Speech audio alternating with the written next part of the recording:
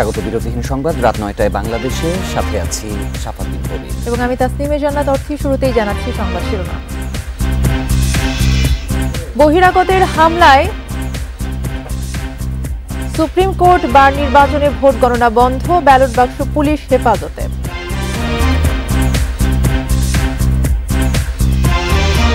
দুই সিটিতে ভোটকাল, কুমিল্লায় সব কেন্দ্রই ঝুঁকিপূর্ণ, নিরুত্তাপ ময়মনসিংহেও নিরাপত্তা জোরদার।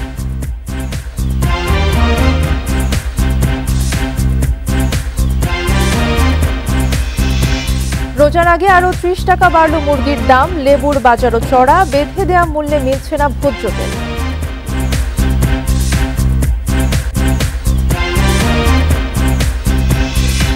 পিরোজপুরে অটোরিকশা মোটরসাইকেলকে বাসের চাপা, নিহত ৭, আহত ১০ জন হাসপাতালে।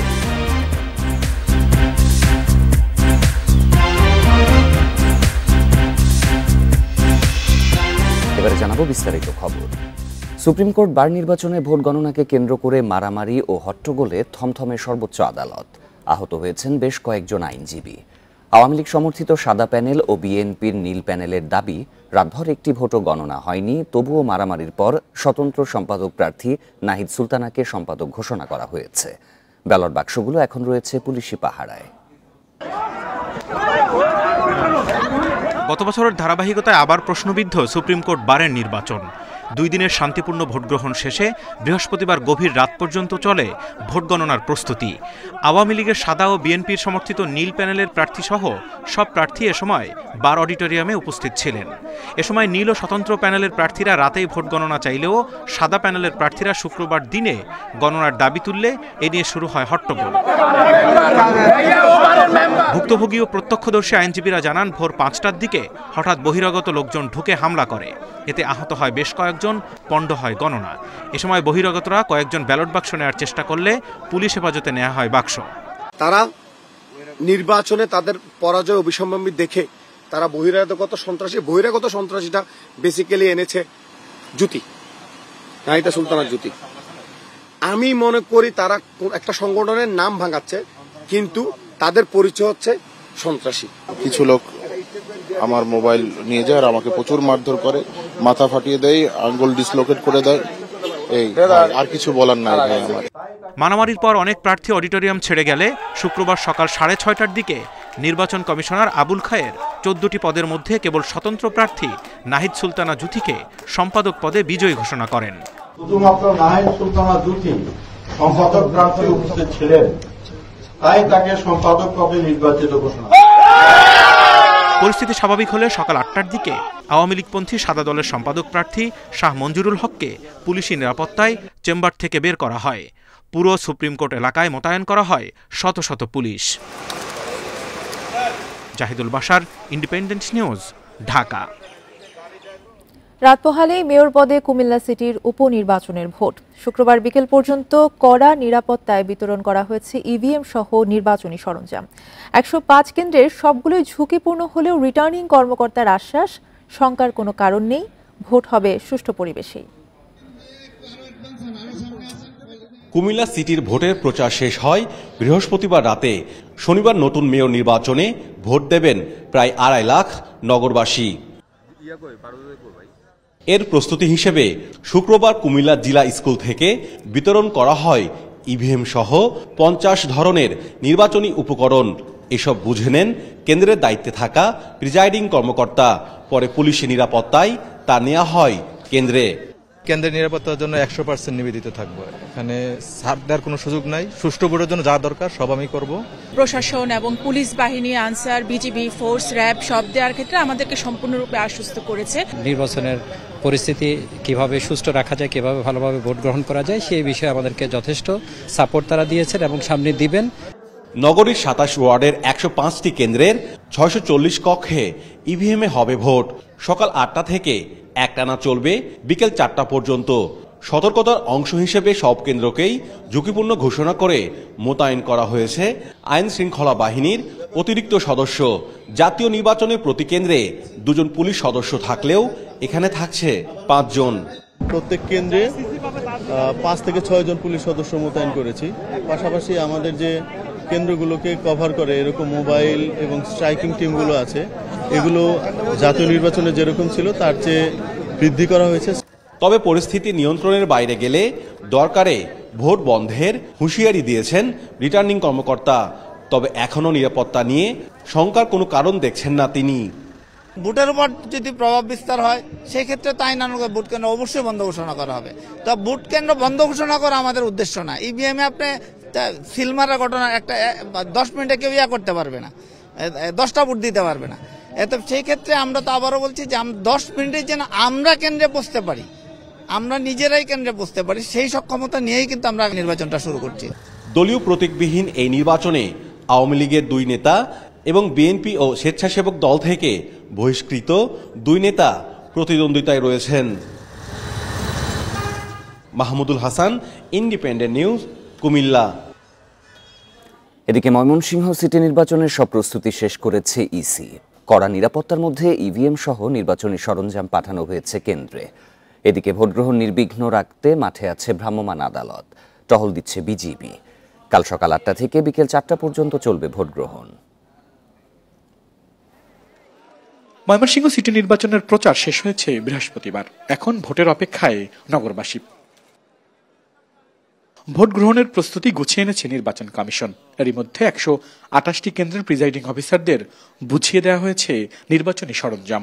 আমি ইভিএম মেশিন পেয়েছি 13টি, তারপরে পরিচয়পত্র পেয়েছি, ভোটার তালিকা পেয়েছি এবং মাস্টার রুল পেয়েছি, ফলাফল শীট পেয়েছি। নির্বাচনের সাথে সংশ্লিষ্ট সকল কিছু পেয়েছি। আমার কেন্দ্র হচ্ছে 18 নম্বর কেন্দ্র, ন্যাপ, ওটা আনন্দমোহন কলেজের পাশে। এবারও ভোট গ্রহণ হচ্ছে ইভিএমে। 128টি ভোট কেন্দ্রের 990টি ভোট কক্ষে থাকবে 1500 মেশিন। আমাদের 128টি কেন্দ্রে এবং প্রায় 1000 বুথে আমরা 1500 ইভিএম প্রস্তুত রেখেছি এবং এটা আমাদের বিএমটিএফ থেকে আনা নতুন মেশিন। ভোট গ্রহণ নির্বিঘ্ন রাখতে মাঠে থাকছে police, BGB, armed police, answer সদস্য ও র্যাব। এছাড়া 33টি ওয়ার্ডে দায়িত্ব পালন করবেন নির্বাহী ও জুডিশিয়াল ম্যাজিস্ট্রেট। সাধারণ কেন্দ্রগুলোতে 4 জন, গুরুত্বপূর্ণগুলোতে 5 জন করে ফোর্স মোতায়েন থাকবে। এটি কিন্তু অন্য যে কোনো সময়ের তুলনায় বেশি, মানে গুরুত্ব বিবেচনা করেই। এর বাইরে আমাদের কিন্তু মোবাইল পার্টি থাকবে। এ নির্বাচনে মেয়র পদে 5 প্রার্থী ছাড়াও 33টি ওয়ার্ডে কাউন্সিলর পদে প্রার্থী 149 এবং 11টি সংরক্ষিত কাউন্সিলর পদে প্রার্থী 69 জন। তবে এরই মধ্যে 11 নম্বর ওয়ার্ডে ফরহাদ আলম বিনা প্রতিদ্বন্দ্বিতায় কাউন্সিলর হয়েছেন। আল আমিন হোসেন, ইন্ডিপেন্ডেন্ট নিউজ, ময়মনসিংহ। রোজা শুরুর আগেই অস্থির নিত্যপণ্যের বাজার। নাগালের বাইরে যাচ্ছে চিনি, সয়াবিন থেকে শুরু করে ছোলা, বেসন ও সব ধরনের ডালের দাম। ব্রয়লার মুরগির দাম কেজিতে বেড়েছে অন্তত 30 টাকা। লেবুর হালি বিক্রি হচ্ছে 50 থেকে 60 টাকায়। রমজানে নিত্যপণ্যের বাজারে অস্থিরতা যেন অঘোষিত নিয়ম। এবারও হয়নি এর ব্যতিক্রম। চিনি নিয়ে কাটেনি দুশ্চিন্তা। সরকারিভাবে পর্যাপ্ত মজুদ থাকার কথা বলা হলেও কিনতে হচ্ছে 150 টাকা কেজিতে। ছোলা, ডাল ও বেসনের দামও বাড়তি। সয়াবিন তেল মিলছে না বেঁধে দেয়া দামে। যে দামের ঊর্ধ্বগতি, এটা আসলে জীবনযাত্রা মানে এই যে চালিয়ে নেওয়া, এটা খুব কঠিন হয়ে যায়। হয়তো তাদের স্যাক্রিফাইস করতে হয় অনেক কিছুর উপরে। সংকট না থাকলেও লেবুতে হাত দেয়াই দায়। প্রতি ডজন বিক্রি হচ্ছে 120 থেকে 180 টাকায়। রমজান দেখছে, রমজানের সামনে তারা যা চাও তাই পাবে। সব মনে করেন 5টা আড়তদার আছে, 5টা আড়তদার পাই সিন্ডিকেট করে ফেলছে। তবে সবচেয়ে খারাপ অবস্থা মুরগির বাজারে। ব্রয়লার 200 থেকে 30 টাকা বেড়ে বিক্রি হচ্ছে 230 টাকা কেজিতে। সোনালী মুরগির কেজি 360। এজন্য বিক্রেতারা খামারিদের দুষলেও ভোক্তারা বলছেন সিন্ডিকেটের কথা। খামারা লাগে ব্যবসা যেমনি চেমনি করার, এটা আজকে মনে করেন যে মুরগির দামে আছে, দামে 40 কেজি বেচা যাবে না। 200 টাকা ব্রয়লার, 240 টাকা। আমি কাজ কাম করে দৈনিক 400-500 টাকা করি ভাই। 1 কেজি গরুর মাংসের জন্য গুনতে হচ্ছে 750 টাকা, খাসির মাংস 1200। স্বস্তি নেই মাছেও। রুই 350, পাঙ্গাস তেলাপিয়ার কেজিও 200 টাকা। রিক্সা চালক হোক বা যারা মধ্যবিত্ত, যাদের কথা বলতেছি, আমাদের মতো লোকের জন্য আসলে অনেক কষ্টদায়ক এটা। এ অবস্থায় রোজা শুরুর আগেই বাজারে কার্যকর তদারকি শুরুর দাবি জানিয়েছেন ভোক্তারা। Shahid Ahmed, independent news, Dhaka. পিরোজপুর সদরে বাস চাপায় অটোরিকশা ও মোটরসাইকেলে 7 আরোহী নিহত হয়েছেন। আহত হয়েছেন অন্তত 10 জন। বেলা 11:15টার দিকে উপজেলার পাড়েরহাট সড়কের ঝাউতলা এলাকায় এই দুর্ঘটনা ঘটে। প্রত্যক্ষদর্শীরা বলছেন, মোটরসাইকেলকে পাশ কাটাতে গিয়ে নিয়ন্ত্রণ হারায় বাসটি। শুক্রবার দুপুর 11:15টার দিকে পিরোজপুর থেকে পাড়েরহাট যাবার পথে ঝাউতলায় যাত্রী নামাচ্ছিল একটি অটোরিকশা। এ সময় বিপরীত দিক থেকে যাচ্ছিল একটি মোটরসাইকেলটিকে পাশ কাটাতে গিয়ে ইন্দুরকানীগামী একটি যাত্রীবাহী বাস অটোরিকশাকে ধাক্কা দেয়। মোটরসাইকেলটিও ধাক্কা খায় বাসের সাথে। ঘটনাস্থলে মারা যান 4 জন। অটো থামা রাস্তার পাশে ঠিক ওই মুহূর্তে বাস আর মোটরসাইকেল সংঘর্ষ হয়ে বাস পিছন থেকে অটোটা মেরে দেয়। অটোটা এই সাইড দিয়ে আস্তে আস্তে যাইছিল, এই সাইড দেওয়া অবস্থা গাড়ি মনে হয় ব্রেক ছিল না, ওই আমরা অটো ঠিক আছে। গাড়ি তো আনফিট, নাম্বার নাই, নাম্বার প্লেট নাই, ঠিক আছে। এইসব গাড়ি যদি এভাবে রাস্তায় চলে তাহলে তো এভাবে দুর্ঘটনা ঘটবেই।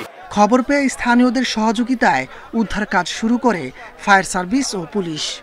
একটি অটোর সাথে একটি লোকাল বাসের মুখোমুখি সংঘর্ষ হয়, সেখানে অটোর ভিতরে 2 জন লোক আটকা থাকে। তাৎক্ষণিকভাবে আমরা ফায়ার সার্ভিস ওখানে রেস্কিউ করে তাদেরকে উদ্ধার করি। দুর্ঘটনায় আহতদের পিরোজপুর সদর হাসপাতালে নেওয়া হয়। এখানে যে রোগীগুলো আছে তার ভিতরে 4 জন রোগী মৃত ঘোষণা করা হয়েছে, মৃতই পাওয়া গেছে। আর কিছু রোগী আমরা উন্নতর চিকিৎসার জন্য খুলনা মেডিকেল কলেজে রেফার করে দিয়েছি, আর 4 জনকে আমরা ভর্তি দিছি।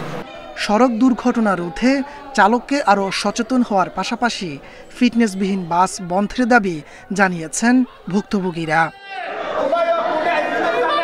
Independent news.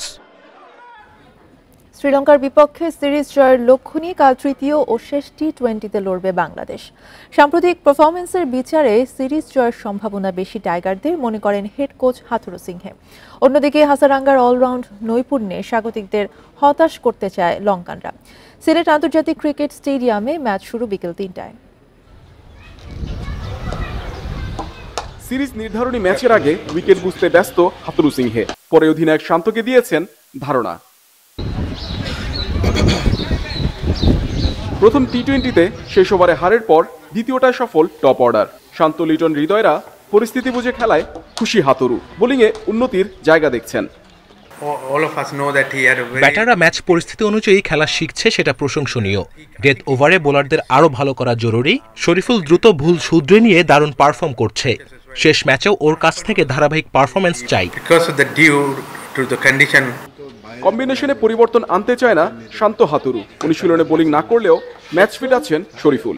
অপরিবর্তিত একাদশ নিয়েই সিরিজ জিততে চান টাইগার হেড কোচ।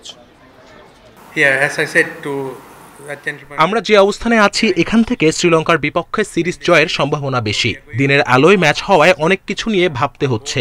গেম প্ল্যানের সঠিক বাস্তবায়ন করতে পারলে সাফল্য আসবে। নিষেধাজ্ঞা কাটিয়ে শ্রীলঙ্কার নিয়মিত অধিনায়ক হাসারাঙ্গা ফেরার অপেক্ষায়। অনুশীলনে পরামর্শক জয়সুরিয়ার উপস্থিতি সাহস বাড়াবে লঙ্কানদের। সিরিজ নির্ধারণী ম্যাচে পেসার পাথিরানাকে নিয়ে আছে শঙ্কা। হাসারাঙ্গা দলে ফেরায় বোলিংয়ের সাথে ব্যাটিংয়েও শক্তি বাড়বে।